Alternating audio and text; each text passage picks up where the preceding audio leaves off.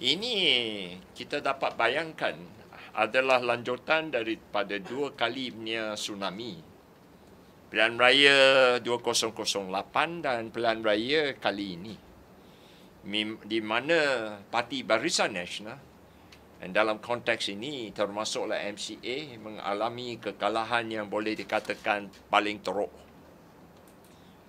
So kali ini bila ada pemilihan, kita berharap pemilihan parti berjalan dengan lancar dan barisan kepimpinan yang terpilih hari ini akan berhadapan kemungkinan dengan pilihan raya yang akan datang.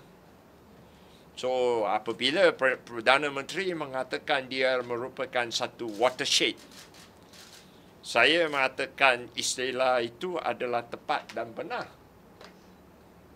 Bukan sekadar memilih seorang presiden, bahkan barisan kepimpinan untuk menghadapi pilihan raya yang akan datang.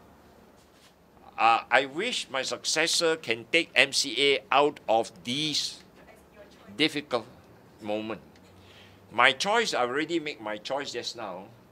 So by tonight, it will reflect the choice of all the central delegates.